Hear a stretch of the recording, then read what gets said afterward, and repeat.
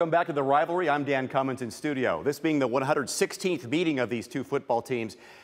You know, this is the 23rd time that they've been top 10 when they play. Back in 2006, Michigan was number 2, Ohio State was number 1, and the Buckeyes held them off in Columbus, 42-39.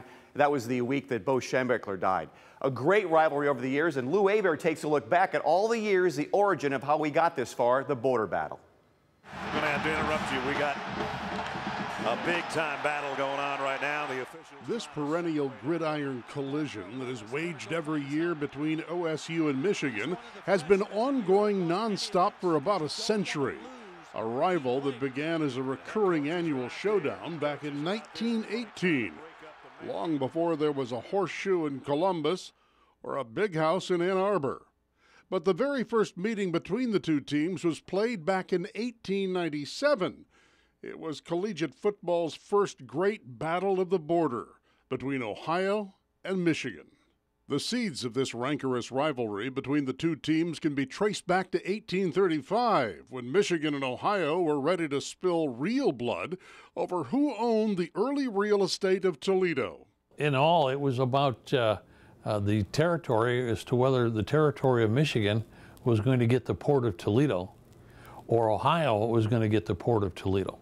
And that's what it came down to. At the center of the dispute was this strip of land, the Toledo Strip, a narrow belt of landscape about 5 miles wide, a sort of no man's territory because of old treaties, bad map making, and too many surveys.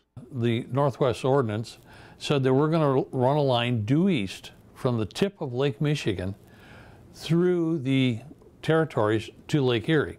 But it turned out, though, that Lake Michigan was much farther to the south than these first crudely drawn maps depicted. So the new line, the bottom line, put Toledo squarely in Michigan, including the coveted Maumee Bay and Maumee River, which back then and now was an economic plum for shipping and transportation, something worth fighting for. And in 1835, Michigan's boy governor, the 19-year-old Stephen Mason, was ready to do that, declaring Toledo belonged to Michigan. Even sending a deputy to arrest the wealthy developer of Toledo's Vistula area, Benjamin Franklin Stickney, at his home located where Riverside Hospital was later built. And then, of course, you have the famous incident of the stabbing, where the deputy of Michigan comes down and to Stickney, which was Benjamin Franklin Stickney's son, ends up second son because the first one was one. The guy was just an imagination with names. And he has a confrontation in a bar of all places, a tavern, and he ends up stabbing him. Well, to Stickney managed to escape. The deputy managed to survive. But the young Governor Mason was not pleased, and by September, he headed for Toledo with an armed militia to take it by force. Now, Governor Robert Lucas of Ohio wasn't pleased. He said he would have none of this nonsense, and President Andrew Jackson also thought the young, impetuous governor of Michigan had gone too far. And Michigan turns out to be the aggressor, which it is, by plan, and there is a political solution. That solution was the Buckeyes were awarded the coveted Toledo Strip, and the Wolverines won the prize of the Upper Peninsula and eventual statehood. Thus, real war was averted. But bitter feelings lingered and displayed these days on the football field between the Buckeyes of Ohio and the Wolverines of Michigan. Once beaten Wolverines dominated the early play. Danny Klein started from his 33, slipped away. It is a rivalry with no rivals, producing many memorable games and memorable players. One of them was Chick Harley, Ohio State's early premier running back who brought national attention to Ohio State from 1916 to 1919. He not only scored touchdowns, but he brought in fans by the thousand, so many that Ohio State then had to build a new stadium. It was called the House That Harley Built.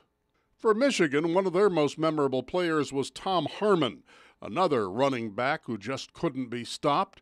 His speed and ballet-type performance on the field set records and won championships.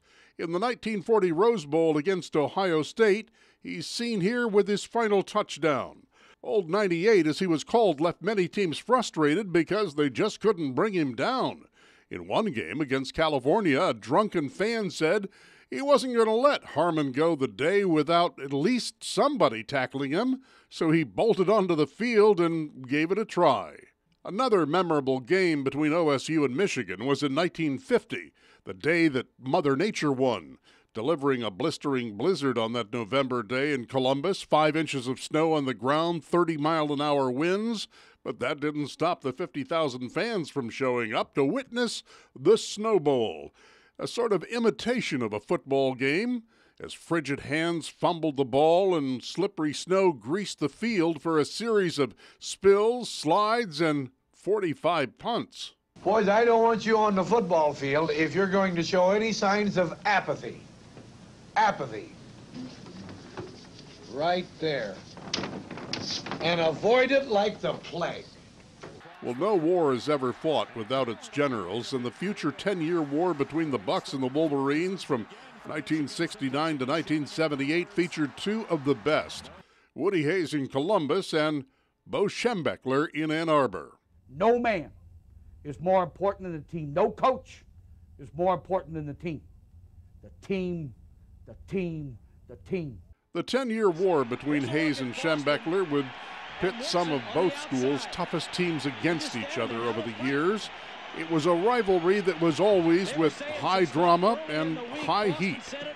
Woody Hayes, on his trips to Ann Arbor, would reportedly stop for the night with a team in Toledo because he didn't want to spend a cent in that state up north, refusing to even utter the word Michigan.